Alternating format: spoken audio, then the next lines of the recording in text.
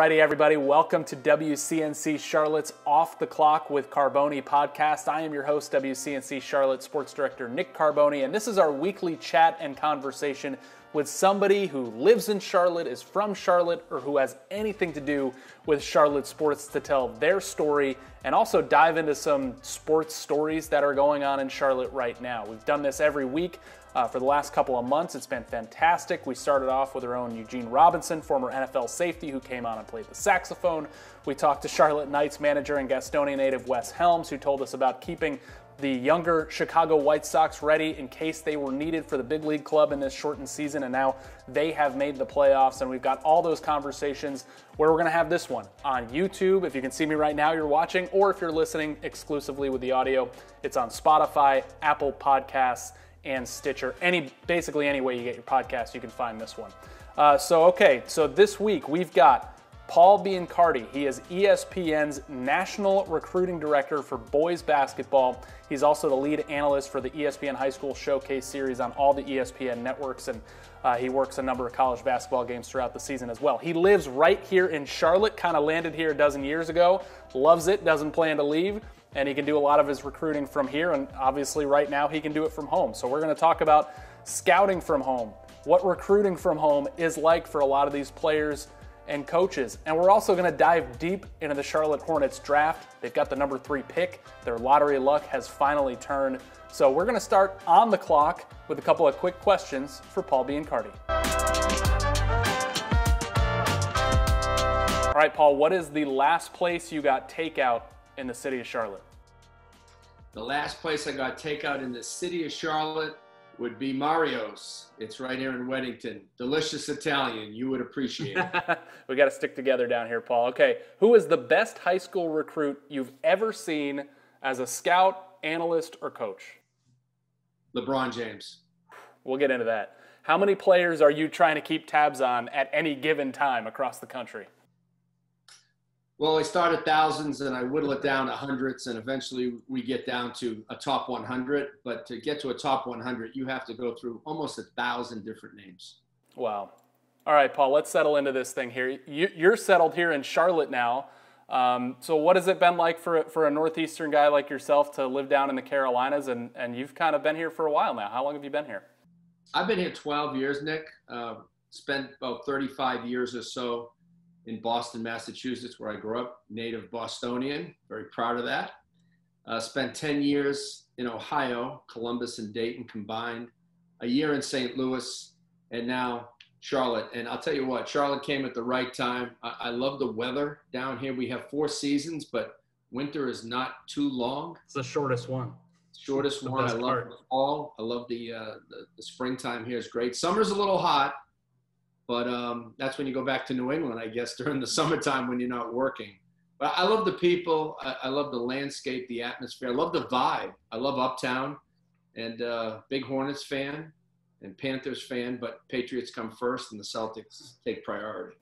Yeah, we'll see how they do. This will air after. Hopefully they'll bring the series back to life a little bit. Paul, what is it like for you in your job right now? You've got the great home setup.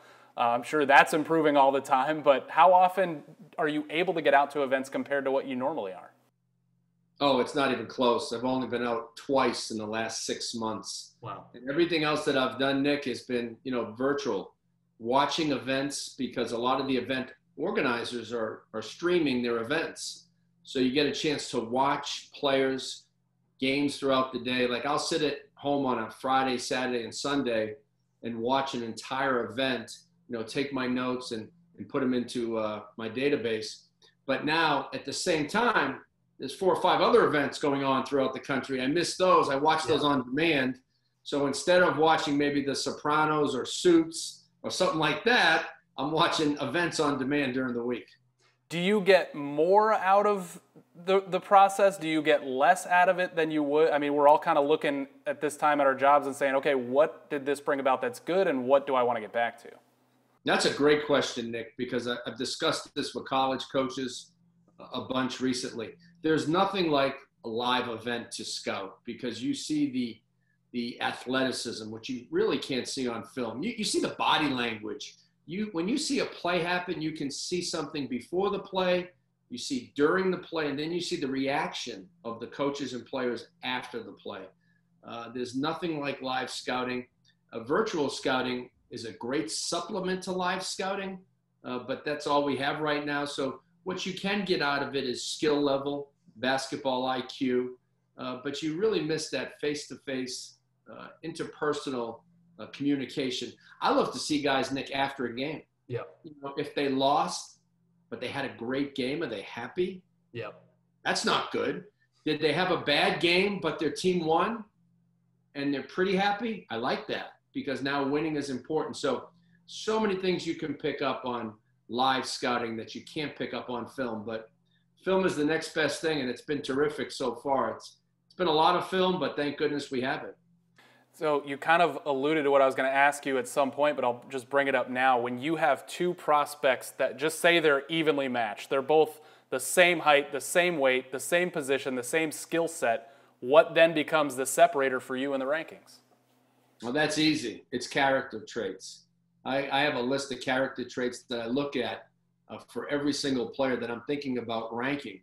And, you go all the way from, work ethic and intensity and focus to respect, kindness, what kind of teammate is he? What's his body language like? Is he coachable? Does he have a teachable spirit? Or is he just a know-it-all type of guy? The person can stop the player, the talent, from being great. So when you see that great player, he's usually has some really high character traits that, you have to go below the surface to find out. You have to see these guys live and in person. Sometimes you spend time with them at the hotel. Little things like watching, layup lines before the game, seeing them in restaurants. There's a lot of interaction that I have with these players. Speak to them on the phone. I do these type of Zoom calls. And so the more I get to know about a player, the more that can help or hinder his ranking. And the coaches are looking for the same things. I mean, you're tuned into that. All right, at the beginning when I asked you who the best high school basketball player you ever saw was, it was LeBron James. So I know you spent a lot of time as a coach in that Ohio Valley area. Was it when you were recruiting for colleges, or were you already an analyst? And tell me about the first time you saw him and what stood out. I was an assistant coach at Ohio State in the late 90s. So when we got the job, we go out and look at the best seniors that were in Ohio at that time and throughout the country, but obviously wanted to recruit the state of Ohio real well.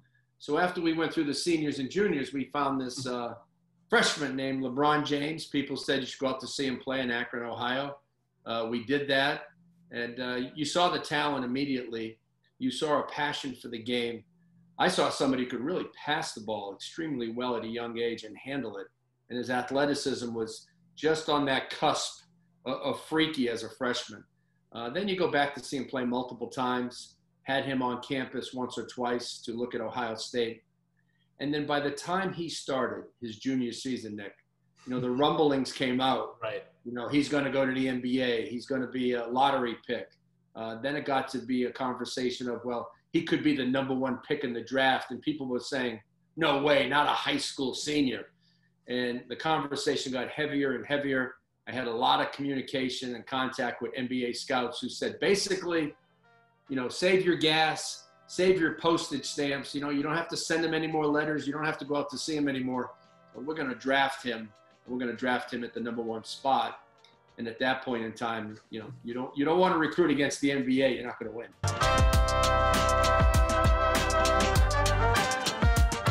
Must have been amazing to see LeBron up close at a young age. And, guys might be able to jump from high school to NBA in just a few more years. That kind of got tabled when coronavirus hit, but it was certainly looking that way. All right, for the second half of the podcast, this is where we dive in to the Hornets drafting at #3. There's a lot of talented guys out there. A lot of people think Anthony Edwards, the wing player from Georgia, might be the consensus #1, but there's not that much separation. There's also point guard LaMelo Ball, Lonzo's little brother, and yes, LeVar's son. He's been playing overseas for a few years. And really intriguing guy, 7'1" center James Wiseman, who played a little bit at Memphis, but was one of the top recruits in the country before that. So Paul certainly knows him well. Talk about a couple other guys, and we'll continue this conversation right now with Paul Biancardi.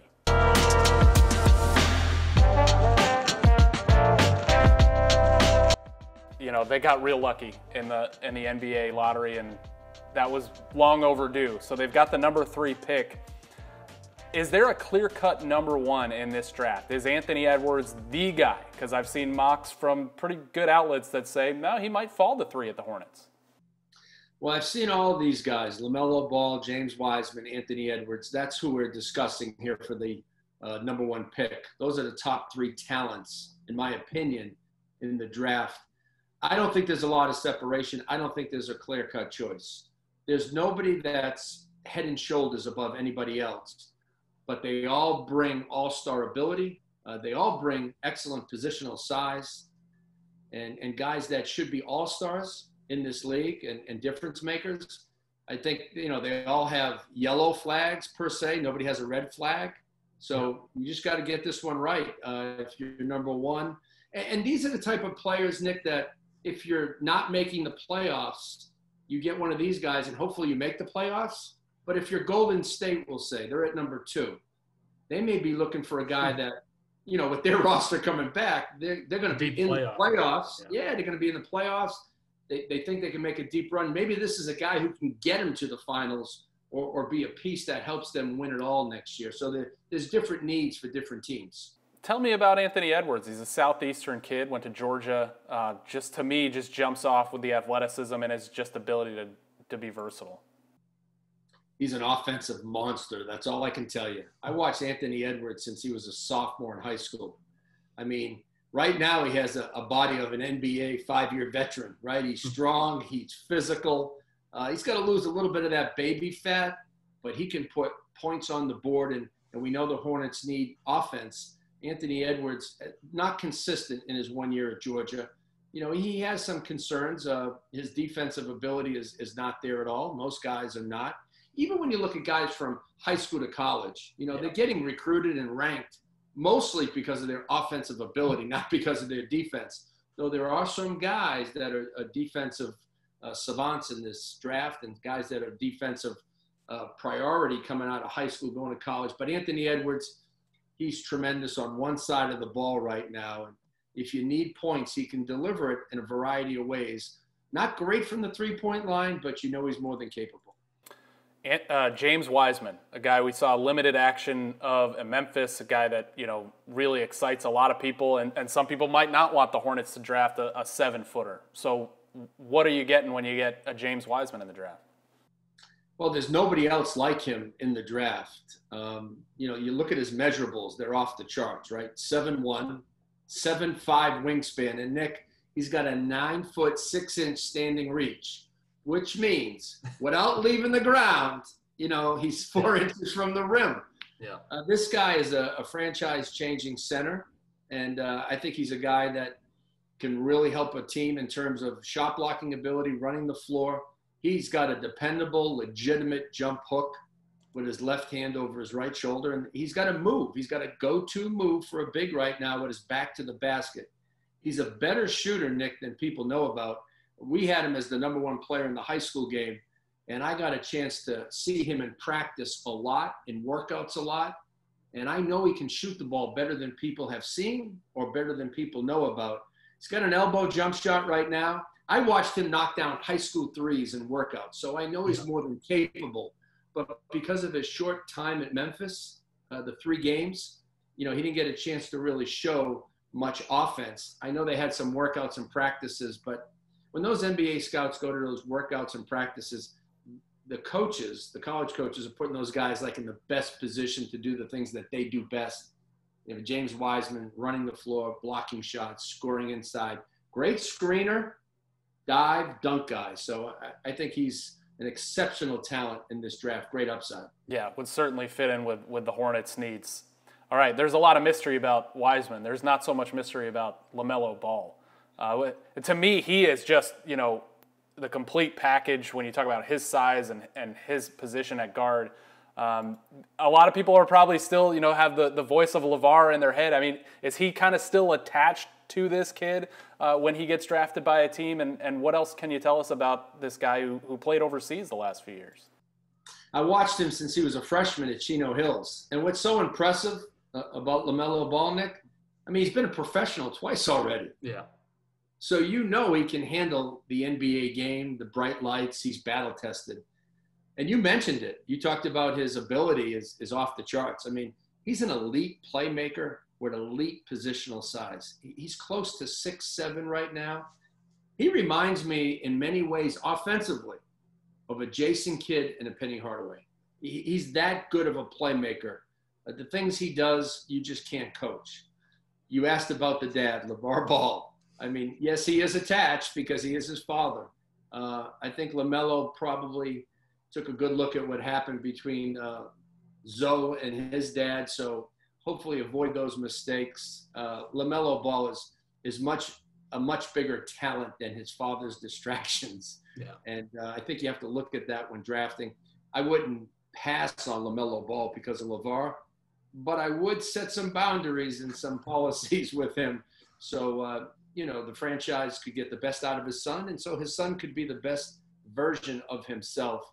The best sheer talent in the draft is LaMelo Ball. All right. And you know what? Lonzo's kind of outshined that shadow, so to speak, too. He's become a pretty good pro, too. Let's just, wrap it up. A wild card, maybe an Obi Toppin coming in here. What can this guy from Dayton do? He can really shoot it. I mean, he's a big who can pick and pop. He can make that dribble handoff and then separate for a jumper. He's today's modern power forward guy who can shoot the ball. A really good, vertical athlete. He can get up quick. He can get to the elbows above the rim. I love his game, and I love his story, Nick. He's battle-tested, right? He's a redshirt sophomore. That means he's been in college for 3 years, and he did it at the University of Dayton. We don't know how he would have dominated maybe the NCAA tournament. We never got a look at that. But he dominated college basketball with his offense, his passing, his shooting, his vertical ability, can rebound the ball as well. He's that power forward in today's game that can really stretch out the floor. And he really came from, he's from Brooklyn, New York. He came from obscurity. He didn't go to traditional high schools. He didn't go through the regular process. He wasn't ranked, but he worked his tail off because the coaches at Dayton saw a lot in him. And I think that 1 year, Nick, that 1 year that he redshirted at Dayton, which means you don't play games, but you work on your body and you work on your skill, and you learn the lay of the land of college basketball. That was a tremendous year for Obi Toppin. I think that made him the player that he is today. Paul, last question about one last guy that the Hornets will not be picking at 3, but I think will be a first-round pick, and a guy that I loved watching play high school basketball here in Charlotte at Providence Day, Devon Dotson, point guard out of Kansas. Where do you think he's a first-round pick, and what can he bring to an NBA team? I think he's on that cusp of late first, early second. I'm not sure he's going to be a first-round pick, but he brings, first of all, big-time winner. You mentioned it at Providence Day High School. He won big, went to Kansas, and as the point guard in the spotlight for Bill Self, he delivered in a big-time way. He's a winner. He's a leader. He's got great speed, tremendous on-ball defender. The jump shot is a question, but his heart, his toughness, his defense, and his leadership is not. He'll make an NBA team for sure, and he'll be in the NBA for a long time. Really good athlete, really strong for his size, and as you mentioned, a local guy that I know we both root for. Yeah, absolutely, and he'll be joining Grant Williams in the NBA. Man, I would have loved to see what he could have done with that Kansas team in the tournament, but wasn't meant to be. Paul Biancardi, thank you so much for joining Off the Clock, and good luck the rest of the way here. The home setup looks great. I got to get one of those jerseys with my handle in it as well, man. You're killing the game with that. Yeah, I got to get one of those lights that you have, though, that white ring light, so I get a little better light in here. But the jersey, that's going to stay on the wall. All right. Thank you, Paul.